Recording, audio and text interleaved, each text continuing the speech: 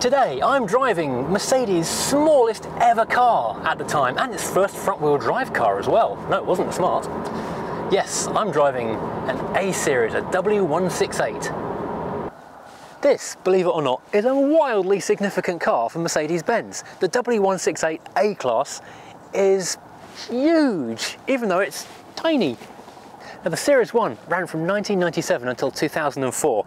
This little 3 and a bit meters of car is Mercedes' first front-wheel drive car, their first compact car, and so much innovation went into this thing. Let's walk around and have a look.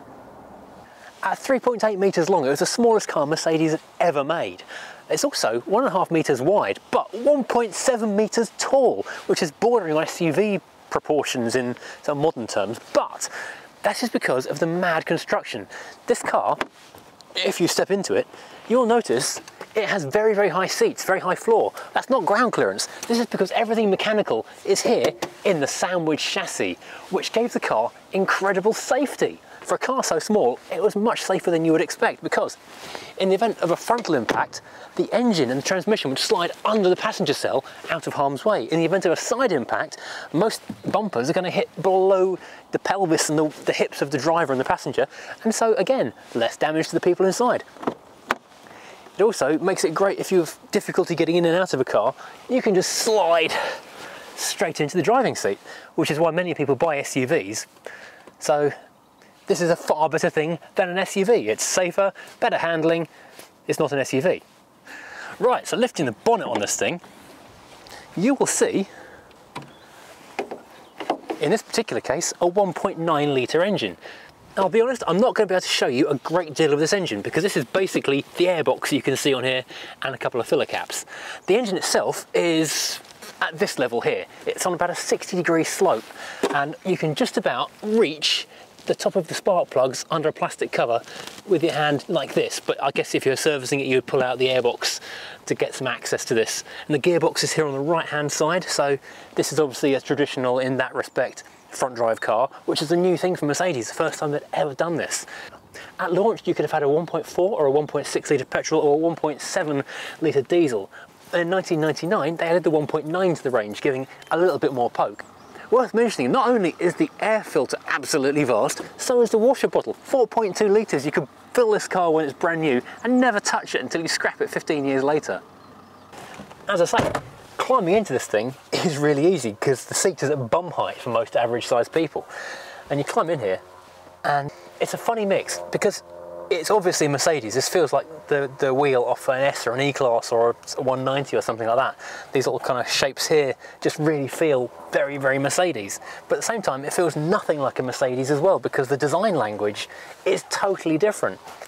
Looking at things like the big bobbly controls on the seat slider and the recliner dial, and even this thing up here on the right hand side of the air vent, which it controls your ventilation direction, are totally smart. You can sort of see where the Smart car came from in its design influence, and there's other elements as well in the shape of this kind of wavy S across the top of the dash and down here as well on these 3 buttons on this little control here.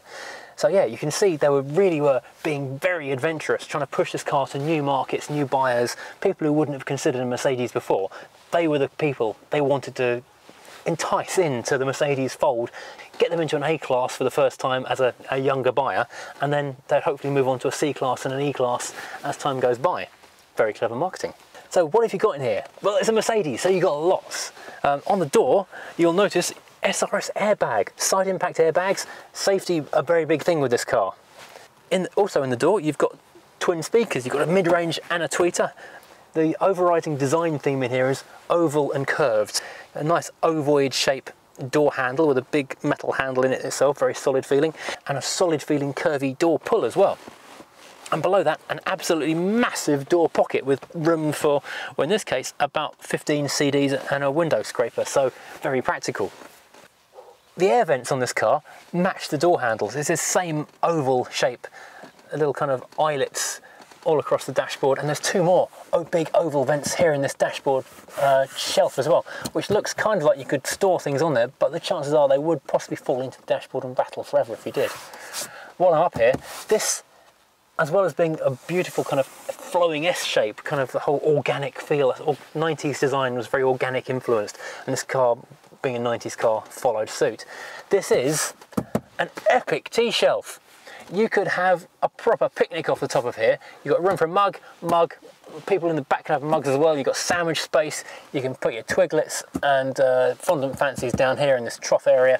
This is a beautiful car for the tea drinkers everywhere. 10 out of 10. They're well done, Mercedes, because as well as that, you do actually have two on-the-go cup holders down there, which we'll come to in a second. Now down below this vent, you do also have a completely standard part-spin Mercedes light switch, which includes parking lights, which pretty much every other manufacturer completely forgot about, but Mercedes still do, which is a great little addition. It costs nothing, but makes the car that bit safer when you leave it parked up in the street for the night. And next to that, you've of course got your headlight dipping for heavy loads in the back, and we'll come to that as well in a minute, because that's quite extreme. You've got the instrument binnacle next. You've got the 3 dials made up of the tacho, the speedo and the fuel gauge, and they just blend neatly into each other. All very organic, very curvy and oval shaped. This design theme is just never ending here. And it's quite fun because when the car's turned off, the needles just vanish from view. They drop into the bottom. You turn the key and they suddenly just appear as if by magic. In the centre of that, you've got your LCD readout for the time and the mileage, and just underneath that you've got 4 little buttons, 2 on the left, 2 on the right, which are multi-function buttons. So you can reset your trip meter, you can flick between time and temperature. It says it's 9 degrees, there's absolutely no way that's working properly because it's about -4 as far as I can tell out here. And on the right hand side you've got clock reset, which doubles up as a dash dimmer and brightener. So if you press and hold when the lights are on, it gets brighter and darker. Very, very useful and thoughtful. Also, as what I thought was an aftermarket thing, it's actually factory little red light for the immobiliser, but it looks like someone bought it from, I don't know, Aldi, and they just drilled a hole in the dashboard, but it's factory. Who knew? And of course, being a Mercedes, this has one single control stalk on the left, which does absolutely everything. Indicators, windscreen wipers, and headlight flash. Now, in addition to this big, chunky right hand and indeed left hand dials for directing your airflow, under the 2 centered ones, you've got little on-off rubberized, knurled, bobbly, buttoned controls for turning your air on and off, so you can have a lesser or greater flow into the cabin from the center. And in between that, very big, very obvious, nicely placed hazard warning light, and also nicely big, nicely placed central locking, so you can clunk all the doors down shut. Then we've got usual, completely standard heating, ventilation controls. And then underneath it, it's a lovely kind of swoopy S-shaped wave of buttons, which have the recirculation, demist, and in the center EC for economy, because the air conditioning is on by default. So if you want to have less power drain, you can hit that button, turn the aircon off. Apparently, if it was the classic, the lower model, which came with very little indeed, this was a manual slider for stuff to do with ventilation. And then below that, we've got what looks slightly out of place. These buttons are big and chunky, but they look a little bit old-fashioned compared to everything else in the dashboard. Look a little bit kind of late 80s, early 90s rather than the period the car was made. The 2 outer ones would have been heated seats if the car had bum warmers attached. It doesn't. ASR is dynamic stability control. You can turn that off if you want to have a bit of a play. You've got your wash wipe on the back window, electric mirrors left and right, and then your heated rear window. The radio is no longer the original Mercedes unit, is now a Sony, so we'll gloss over that. And beneath that, we've got this really cool little CD holder for half a dozen discs. You push the button, the CD pops out quite violently, and you notice a little red tag in the corner. As you lift that to close it, if there's a CD in there, it pushes the red tag into this little see-through window and shows red to show there's a CD in there. It's very basic, but brilliantly effective. And next to that, you might be wondering what this big plastic button with yet more bubbles on it is. Push that.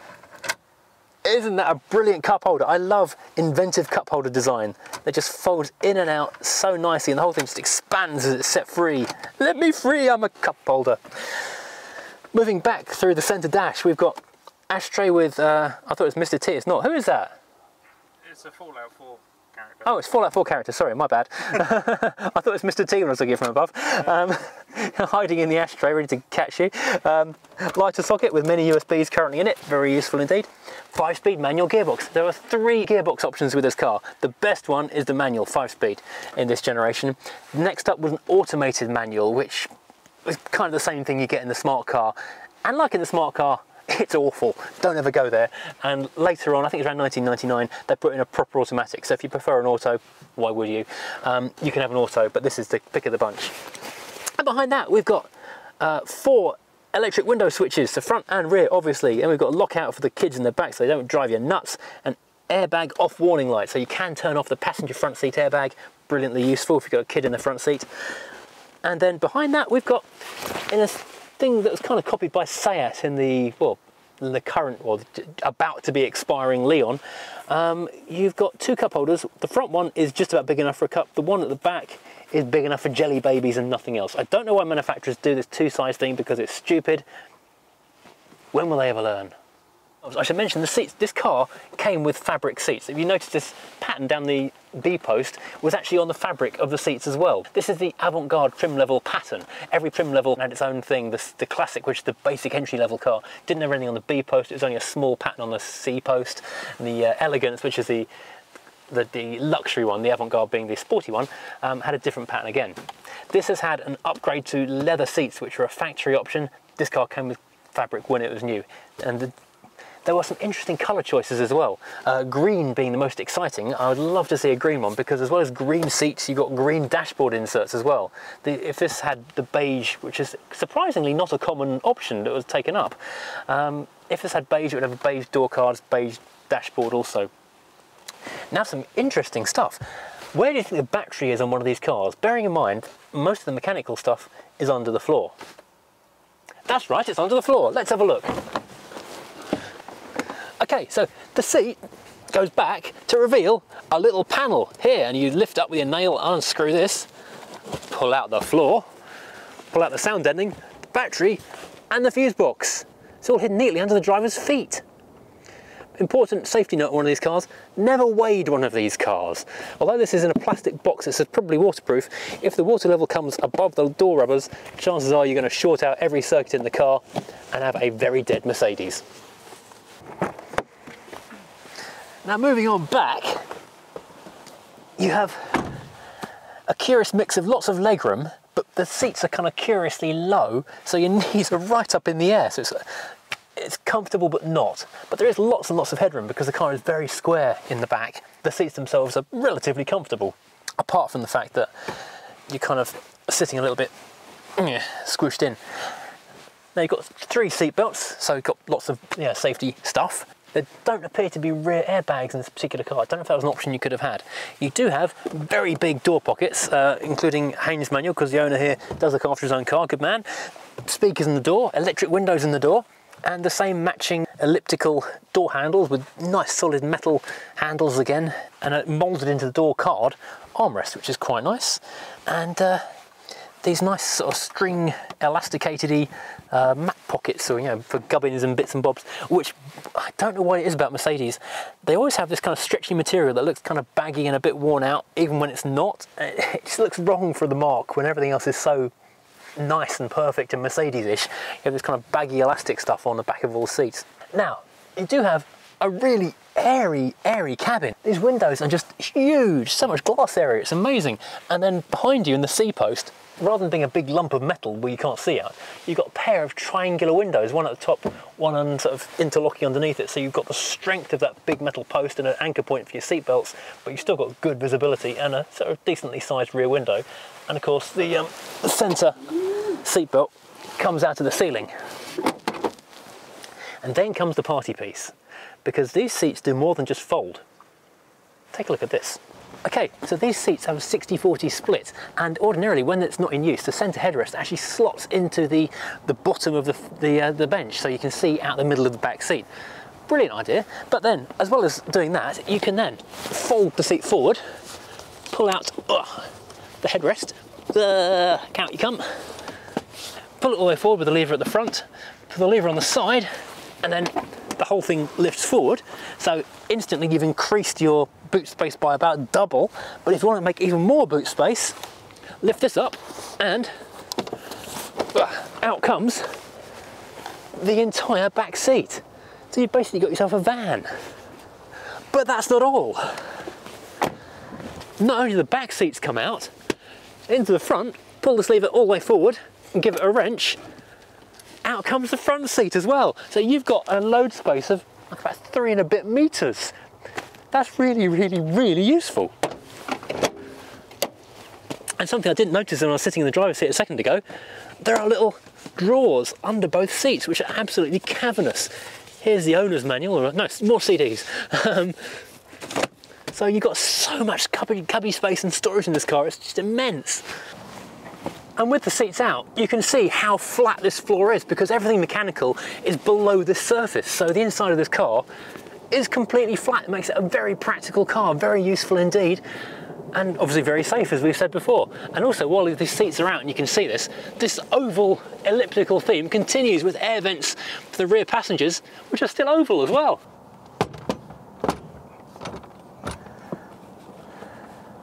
And it clicks straight back in. Now entering the, let's call it the trunkle area. This boot is actually quite a good size for a car this short, even with the seats up in their regular sitting position.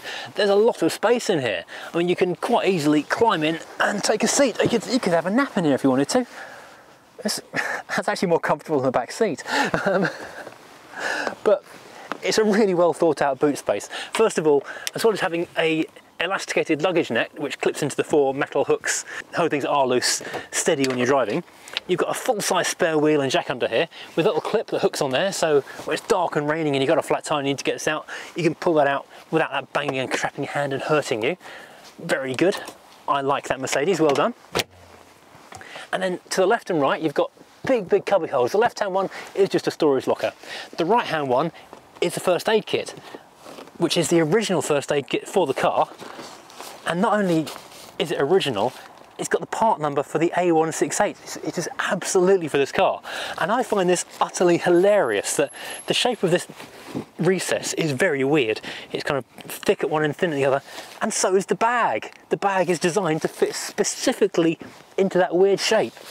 And this is never opened, completely unused. No one has ever hurt themselves in this car, probably.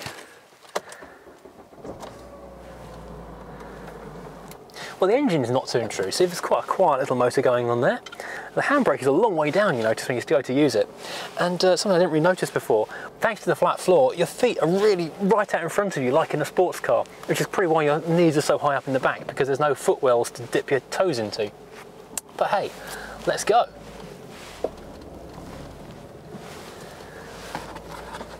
Sun visors with mirrors, always good.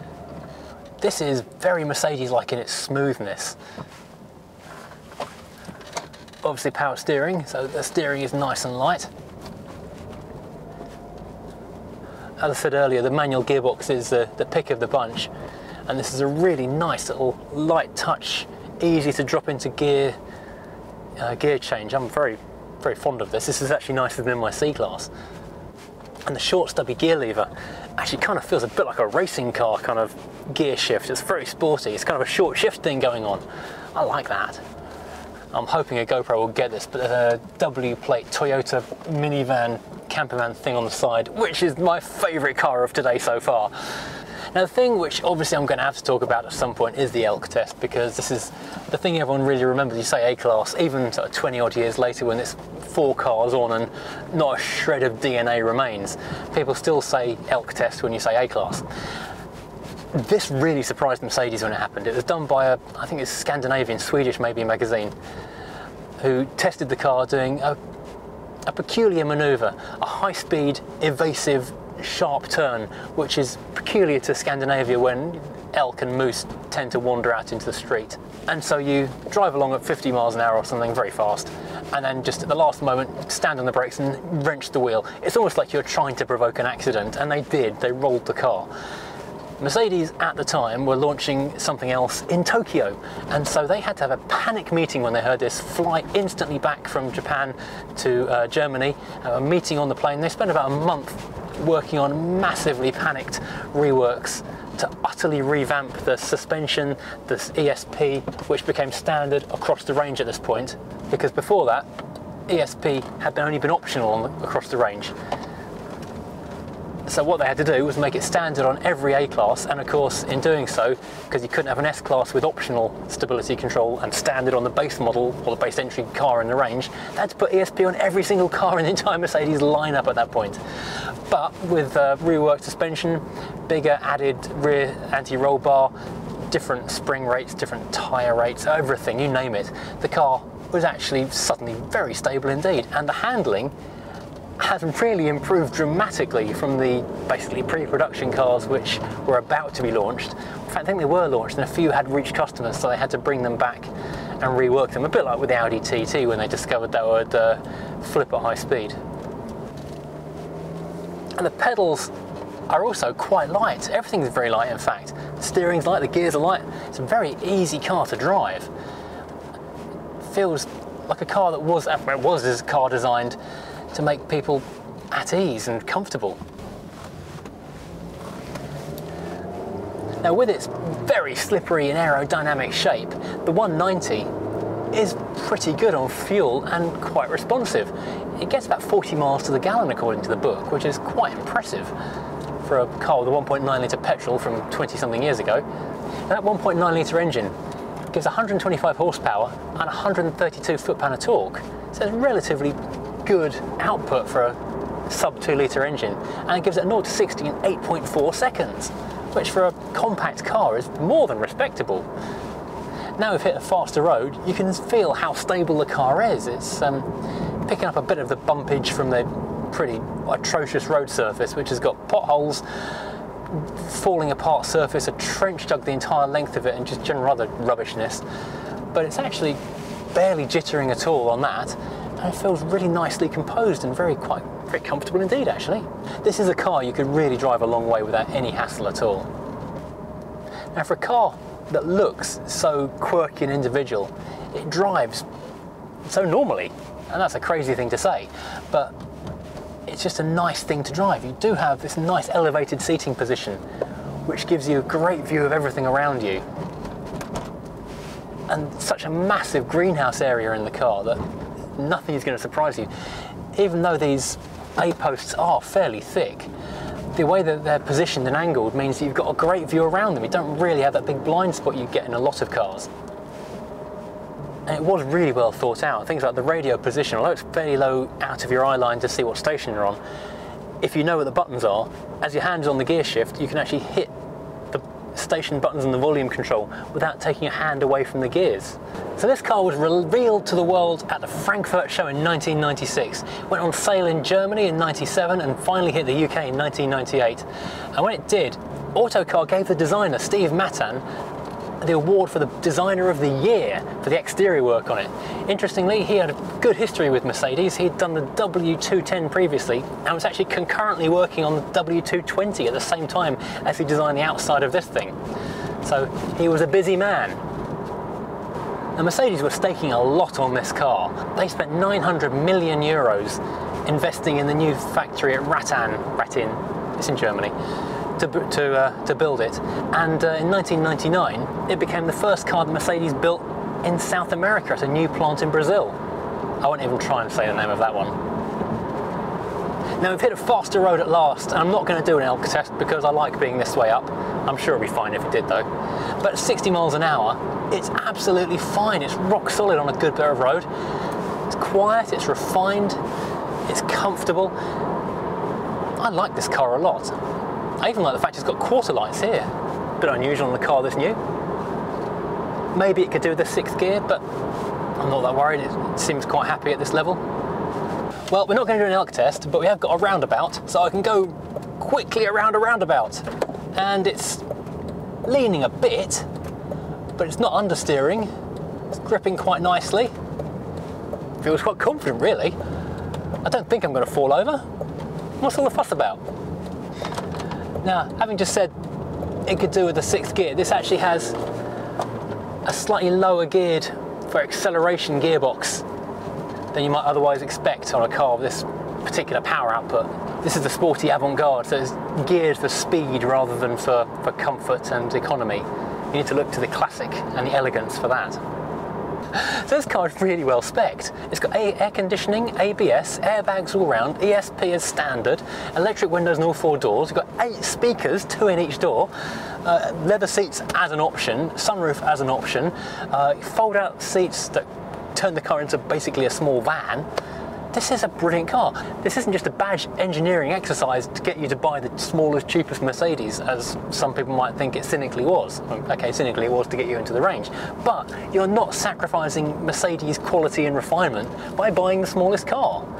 In some ways, this is 20 years ahead of the game, because now, for ecological reasons, people are being encouraged to buy a smaller car but at a more luxurious spec so that they're not using as much fuel and resources. This car was doing that in the 1990s. This is great. There's what's not to love. It's an interesting shape. It's curious to look at. I think it's quite a good looking thing in its own way. Fantastic spec, comfortable, nice to drive, doesn't fall over because they were shamed into making it exceptionally good. What a great package. Why wouldn't you buy an A Class? Okay, you can put it in the comments if you want. Give me a reason. Why don't you want an A Class? I think you'll be wrong though. There, I've said it. There was a version called the A38, which they built maybe 4 of. They kept 1 for the museum, and the other 3 went to their Formula 1 drivers on the F1 team. And it was a twin engine 190. So it had a 1.9 engine in the front and a 1.9 engine in the back. So it's 4-wheel drive, 3.8 litre. God knows what the handling and performance were like. If I ever find one, I will bring it to you. But don't hold your breath on that.